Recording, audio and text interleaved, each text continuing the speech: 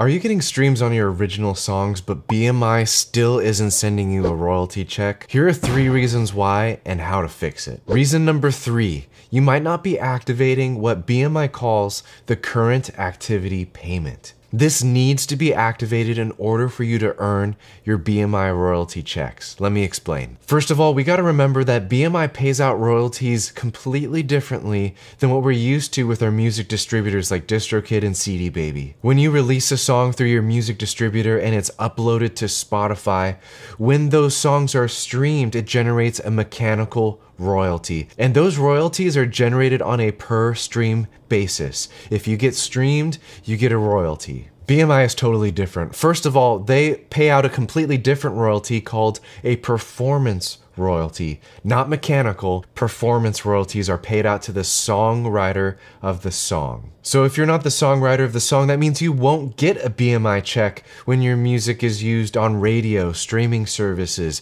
television, movies, and more. For example, if you recorded a cover of a popular song and that song was playing over the intercom at the mall or at a restaurant, the original songwriter would get paid by BMI, but you as the cover artist, well, you're not the songwriter, you're just the performer, so you don't get paid by BMI. But now let's say you are the songwriter and that is your song that's getting played on the radio. These companies, venues, restaurants, and radio stations, they pay what's called a blanket license, and that gives them permission to use your music, which in turn creates a giant pool of cash in which BMI will use to pay your royalties out of. But if BMI doesn't care about streams and isn't even keeping track of how many streams you have, how does BMI know how to pay you? This brings us exactly around to the fact that you need to qualify for that current activity payment that I mentioned at the beginning of the video. And because BMI relies on reports from radio stations and streaming services, you actually need to make quite a big splash before you qualify for the current activity payment. BMI actually says this on their own website.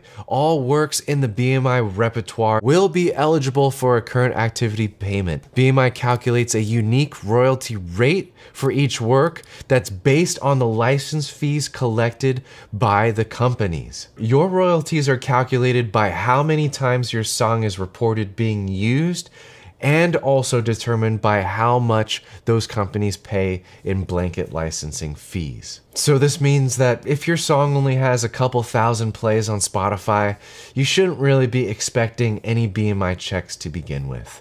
But there's also a chance that your music isn't being reported correctly, which brings us to number 2. The second reason you might not be earning any BMI royalties is because your music is being used, but the reporting is all messed up. I just taught you that BMI relies on usage reports to know how your song was used and how much to pay. But if your song is used in, let's say, a television show, whose job is it to send these usage reports to BMI in the first place? The answer to this is just classic. It's the job of the production company to send in those cue sheets that show that your song is used, but it's ultimately your responsibility to make sure those cue sheets get sent in. BMI even says it on their own website. It is your ultimate responsibility to make sure that work registrations and cue sheets are delivered to BMI in a timely fashion.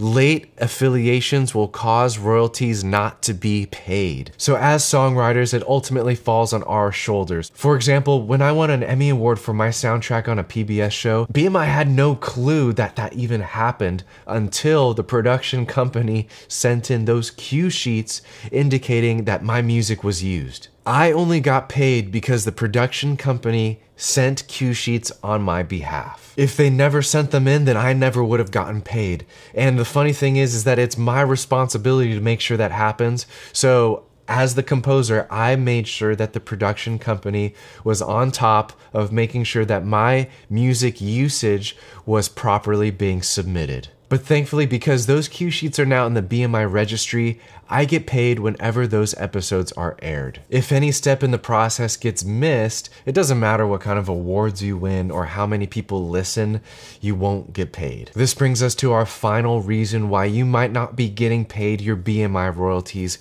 and that's because you might be registering your music wrong. Throughout this video, I actually made the assumption that your music was registered correctly, and we talked about the other reasons why you could possibly not get paid. But if you made a mistake during the registration process, like putting Distrokid down as your music publisher, which they're not by the way, then that could really slow down your royalty payments if not hold them up entirely. So to avoid that, watch this next video where I explain the 8 most common BMI mistakes and how to fix them during your registrations.